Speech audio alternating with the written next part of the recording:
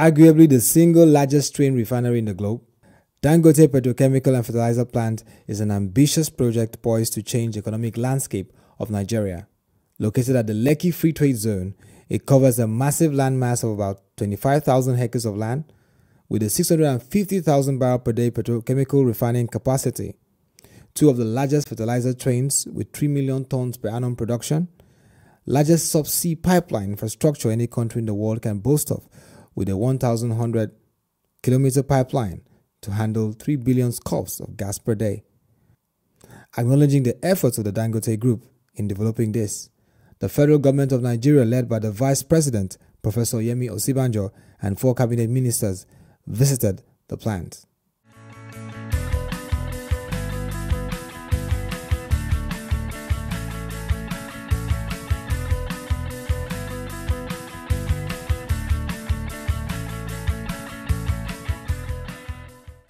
Aliko Dangote speaks on the viability of the refinery and economic value it will bring to Nigeria and even Africa. These projects that we are doing, they are all projects to diversify the economy of Nigeria. And they are the largest projects anywhere in the world, be it the fertilizer, be it the gas pipeline, be it the petrochemical, be it also the refinery. If you look at it, we are 1.5 times the entire refinery when you add all the capacities, even if they are working 100%. This is the largest single line refinery in the world. The petrochemical that we have is 13 times LMA petrochemical. If you look at our history, since when we start industrialization, we have never ever stopped. We are continuously investing.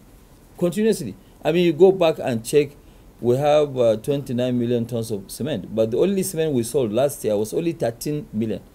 So we're always ahead of the curve. Yes, some people say that we have big heart in terms of investment, but that's the only way to take the country out of the woods, by investing heavily so that other foreigners who will see that there's investment going on.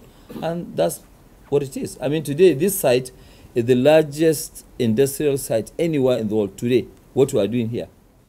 Some business leaders, technocrats and government officials share their thoughts on the project. Well, it is a very good development for the whole area and definitely also for Nigeria. So I'm very happy to see developments going on here on site. And hopefully also the Lekki port will be part of the big industrial development going on here. This project is a very good one, and the one we're so much happy to have here.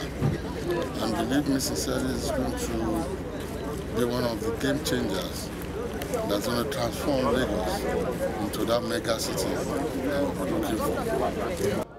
With this project, that means today we import base oils, aviation fuel, household kerosene, petrol, diesel.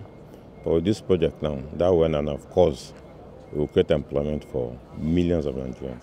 When you look at Nigeria, it's okay, where are we going to be in the next 3 years? Or 3.5 years. Next 3.5 years, which is like tomorrow, will be 207 million. We don't have the logistics capacity to be importing our consumption, discharging, and distributing into the country, and it's making people to tie down money. But with this one now, even if the refinery is down, we still have something to supply to the market. We have capacity to store 4 billion liters of products. 4 billion liters of products, we are talking about 110 ships. Vice-President Prof Yemi Osinbajo gives his takeaway and assessment.